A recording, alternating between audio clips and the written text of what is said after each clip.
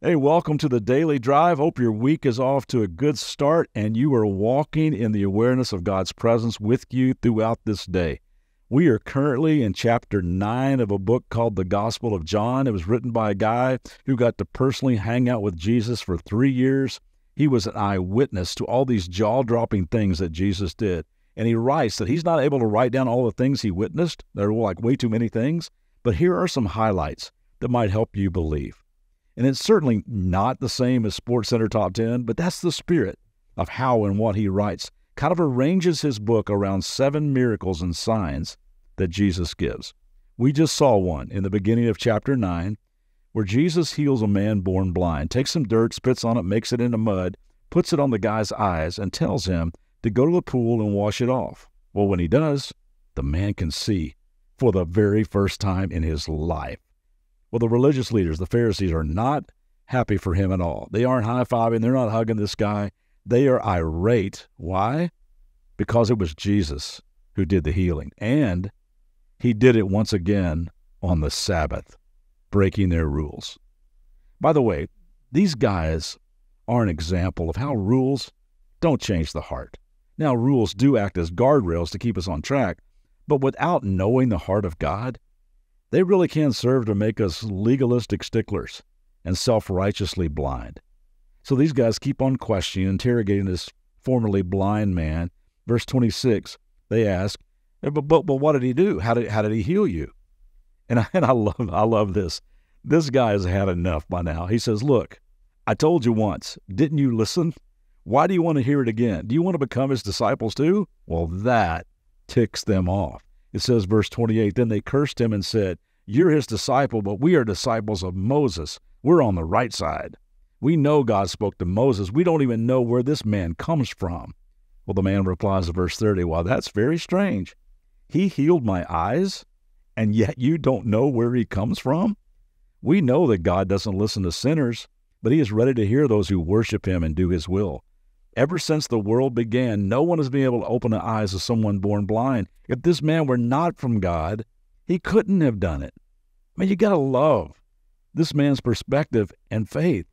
Well, the Pharisees come back with, you were born a total sinner. Are you trying to teach us? And they threw him out of the synagogue. Honestly, when I read this, it made me a little sick to my stomach. I'm talking literally sick to my stomach. They berate this guy. They discount what he says. They pronounce judgment on him as a sinner. They elevate themselves as non-sinners and throw him out of the place where you were supposed to worship and learn about God. I literally had to pop a Tums after reading this. Like, really? Helen Keller once said, better to be blind and see with your heart than to have 2 good eyes and see nothing. Gang, spiritual blindness is a dangerous heart condition. You got 2 good eyes, but you can't really see anything the way it is. Anybody else out there need readers? You know, the older I get, I need them.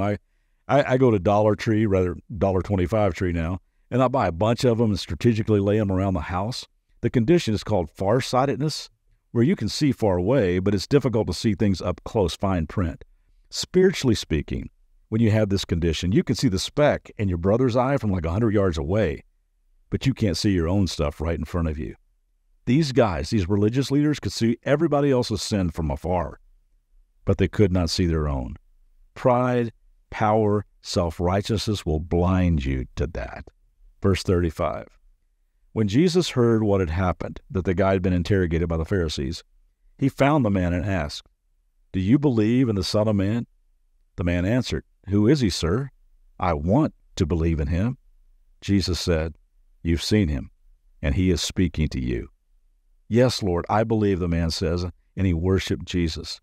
Then Jesus, verse 39, within earshot of the Pharisees, tells the man, I entered this world to render judgment, to give sight to the blind, and to show those who think they see that they are blind. Verse 40, so Pharisees who were standing nearby heard him and asked, are you saying we're blind? If you were blind, Jesus said, you wouldn't be guilty, but you remain guilty because you claim that you can see. Whoa. Spiritual blindness is a dangerous heart condition, and I never want to let my heart get there. makes me want to pray the lyrics from an old worship song, "Open the eyes of my heart, Lord." That might be a good prayer for all of us to pray today. See you back here tomorrow. Have a great day.